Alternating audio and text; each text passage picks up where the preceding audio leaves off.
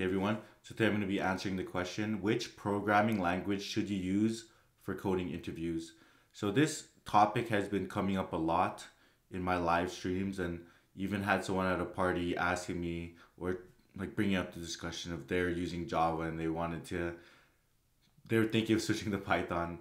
Honestly, this conversation has been going on for probably 5 6 years, even since I was in school. People are trying to figure out what is the best programming language to use for coding interviews. So having done a ton of these coding interviews myself and also conducting it on my YouTube, I want to like give my 2 cents on this topic.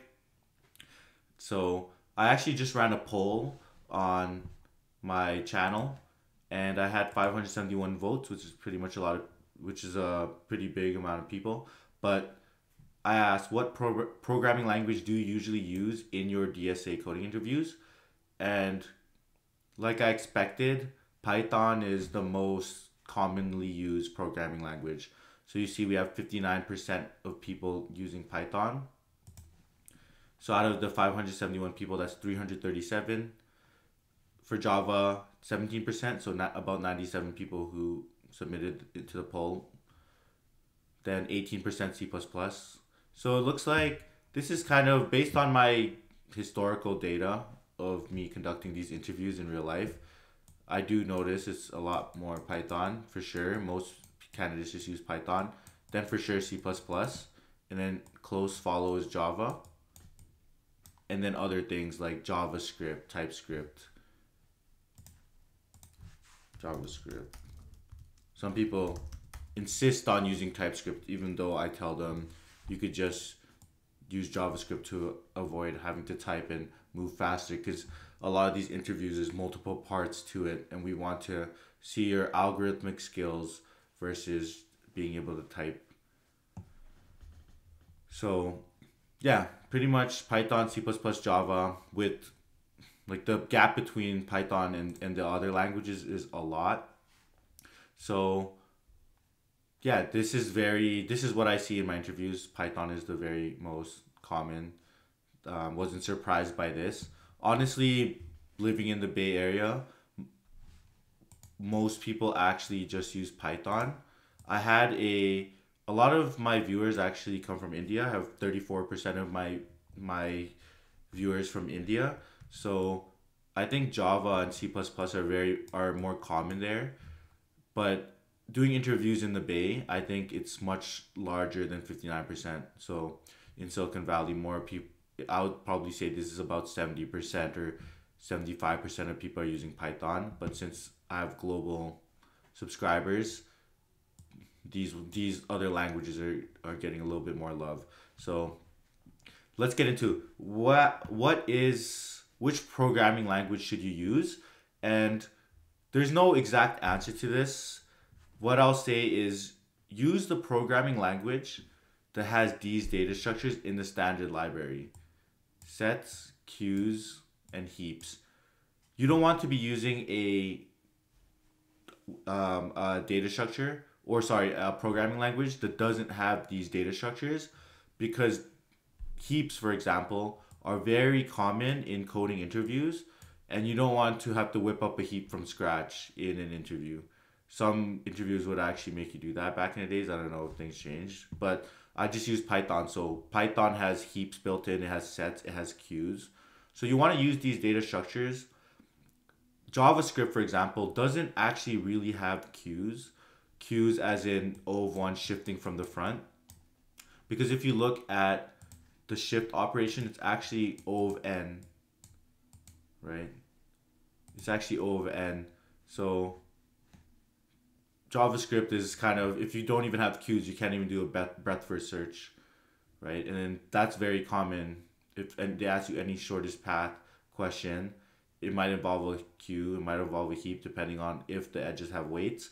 So have I would say most programming languages straight up just have sets. I've never seen one that hasn't. So I would say queues and heaps. Ask yourself, does this programming language have queues and heaps? Otherwise, you're going to be stuck in an interview there. They're going to ask you like a top K question or a Dijkstra's, and all of a sudden you don't have a heap.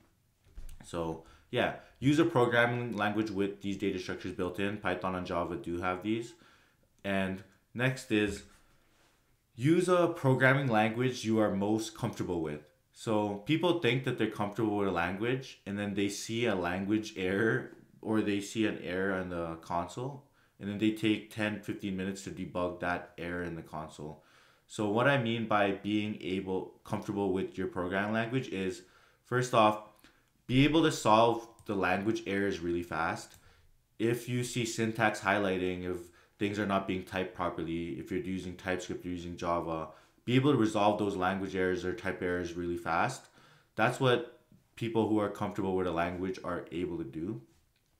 Be able to understand the standard libraries and the standard functions. You don't be able to write full algorithms without ever having to look at the documentation. That would be the goal for interviews. And be able to debug stack traces in your programming language. So many engineers I've seen, they'll see the stack trace and they'll take them. The stack trace is very clear on what the error is, but it'll still take them a lot of time to debug it. Maybe because they're not comfortable with the language. Maybe they didn't even use the language in production. Maybe they've never solved the on-call bug with that language. So it's hard for them to look at a stack trace and figure out how to debug the error from a stack trace.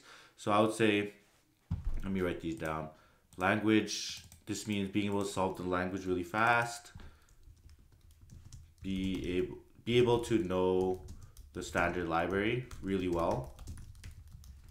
And then be able to debug the stack trace. Like I've had candidates who they see the stack trace is kind of very clear, and then they'll kind of say, oh, the stack trace sucks for this language, or the stack trace is not helpful. But like why you don't use a programming language where you think the stack trace sucks or it's not helpful for debugging. There's languages that can help you. Honestly, Python one is really clear. People have complained about Python stack trace. I've never had problem with Python stack trace. It's kind of clear to me. So um, standard library, yeah, just this is what it means to be comfortable with a programming language. Not that, comfortable doesn't mean, I just know the syntax of building an array and stuff. It means solve the language errors really fast, know the standard library in the back of your hand essentially, and be able to debug a stack trace. So all this stuff is stuff you learn by doing problems and working through type errors, doing enough problems where you kind of force yourself to not look at the documentation and only look at it if you need, and memorize the documentation. And ones where you have to struggle through stack traces, maybe on-call issues or whatever. Like languages you've actually had to use maybe in production, or you've grinded maybe 200-300 lead code questions using that language. So that's my advice on which programming language to use. My recommendation, my unsolicited recommendation, is use Python, right? It has the least language specific errors, and it allows you to just focus on actually writing the algorithm and not having to worry about the language specific errors. So another thing is it also has all the relevant data structures in the standard library. It has heaps, it has queues, it has sets. It has a really nice interface for all of those as well. So it has tuples. I just thought Java doesn't, you have to, they took away the pair. So I had a candidate was doing had to do some other hack, or you have to implement pair by yourself. So honestly, I would just use Python as the most simple language. It's also a language that's growing. It's being used in a lot of AI stuff. So Python is still a growing language. A lot of people are using it. A lot of people it's their first language. So it's still a big community using Python. And yeah, I use Python. It's from my experience of running 100 of these and cracking Fang. It's definitely been the best language for me to learn, because pretend you're going to grind 100 lead code questions. If you use Python, or if you use Java and it takes you 20% longer to solve the question because you have to deal with some of the other stuff, it's more verbose. If you're grinding 100 questions, maybe it takes you 100 hours. you're spending 20 extra hours on stuff like the language specific stuff. And what a lot of people should know is solving these leak code questions, getting a job or cracking Fang or being able to get good at leak code is a lot on breadth over depth. Like learning a lot of different algorithms and just doing a lot of different questions, seeing a lot of different things to prepare yourself for the coding interview. You don't want to completely just dive into one algorithm or one topic and disregard the rest. You need to have a wide array of understanding because you need to be able to answer any question on the spot. So you need to cycle through as many questions as possible, and Python pretty much allows you to do that. You just have to focus on the algorithm and nothing about the language. And yeah, honestly, I've done a lot of also like typed languages in my jobs, and like a lot of time that's not really the hard part. The hard part is really getting down on the algorithm. So from my experience, yeah. So also one thing is I did use Java back in the days. That's a language I did in my internships. That's a language I was the first programming language I learned. I did a lot of projects in Java, but doing coding interviews, I just straight up just switched to Python. It just felt a lot faster. It felt, especially when you're just starting and you just can't wrap your head around the algorithm that you're working on or the trick that you're trying to learn, and all of a sudden Java's giving you type errors. It just makes you want to pull out your hair. So my recommendation: use Python. Shout out to whoever's using it right now. If you're using Java, honestly, you should be able to switch pretty easy. But if you're already really comfortable in it, as in you can solve the language errors really fast, you know the standard library, you're able to debug the stack trace, don't switch. But this is just my advice, my recommendation. Um, yeah, which language you should use for coding interviews. I would say Python, but open to debate. Everyone, comment down below. This is 2025, so things might change when you go watch this the next time. But state of the union right now, state of the coding world is most people are using Python, or a good amount of people, especially in the Bay Area.